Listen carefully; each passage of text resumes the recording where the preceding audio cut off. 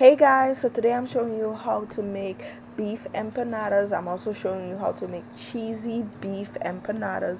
So delicious, and it's pretty easy to make them. So let's get started.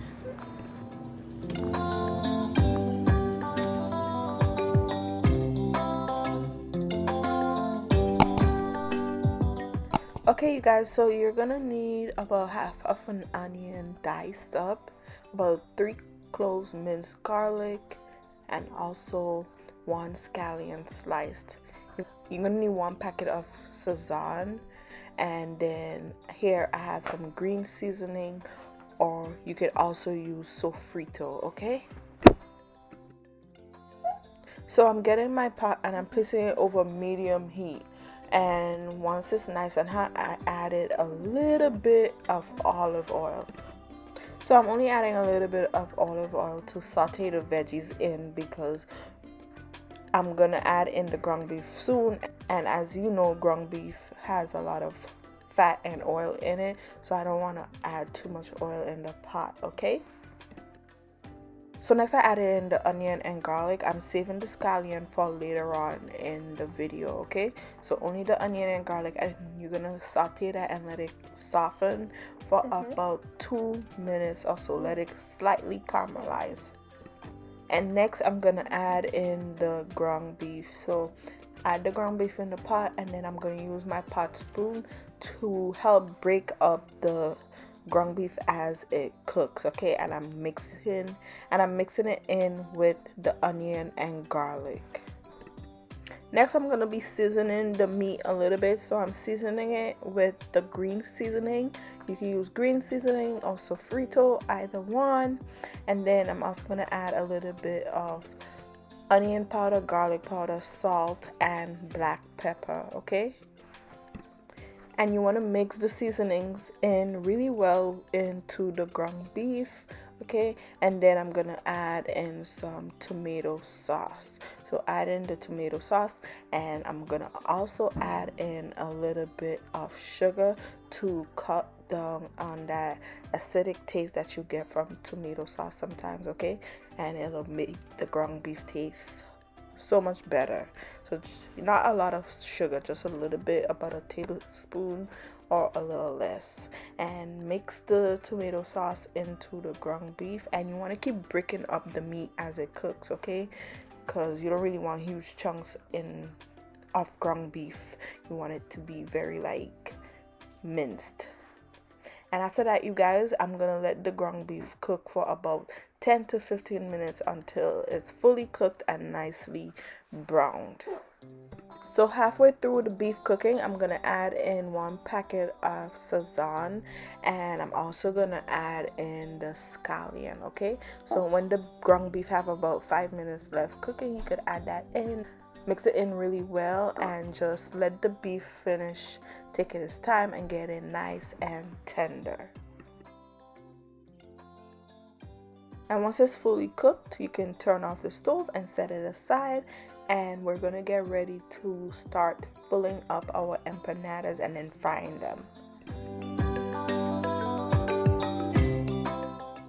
Alright you guys, so this is the dough I'm using to make the empanadas. Alright, I got it from my local supermarket.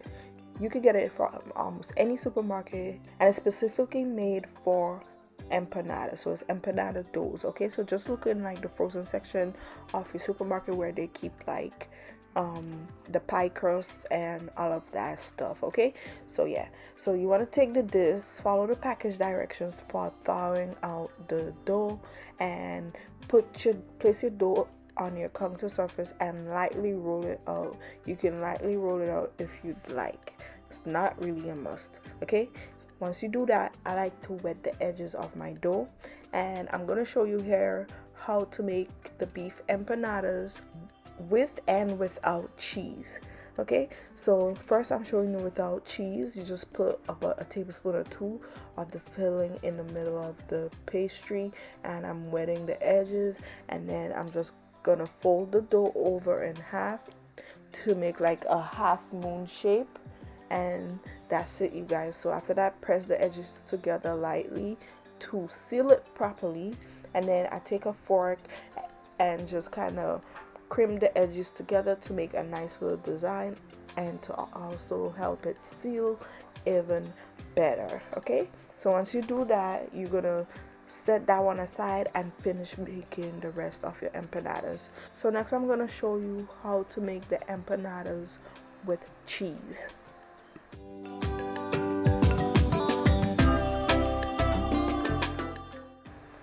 Okay guys, so to make it with cheese, you're basically doing the same thing. The only difference is you're putting cheese down on the dough first, and then you're gonna put the ground beef filling on top of the cheese, and then top it off with some more cheese on top of the meat. Okay, and then you fold it in half and seal it properly. Be sure to wet the edges of the dough and seal it with your fingers, and then use the fork to make the nice design along the edges and to help it seal even better. And yeah, that's how you make the empanadas. It's pretty easy, especially when you buy the dough. Okay, so yeah, so I'm just gonna finish making the rest of my empanadas, filling them up, and then we're gonna fry them. And also for this recipe, I had about 1.5 pounds of ground beef, and I ended up making quite a few empanadas, and I actually used the whole pack of the empanada dough, and I actually needed like a second pack of it. So keep that in mind when you're buying the dough.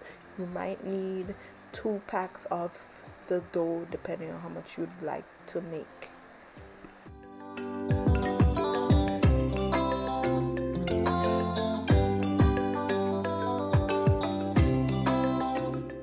Alright guys, so let's get ready to fry them up. So I'm getting my frying pan and I'm placing it over medium heat, and I'm adding a good amount of oil in there. Once the oil is nice and hot, you're going to place the beef empanadas into the hot oil and let it fry for about 4 minutes on each side until it's nice and golden brown. You don't want it to burn.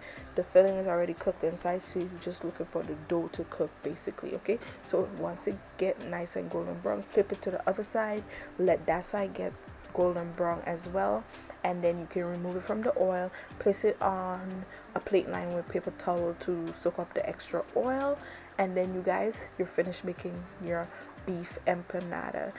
Or if you decided to make cheesy beef empanada, even better. That is it for this recipe, you guys. So let it cool, and then you can serve your empanadas.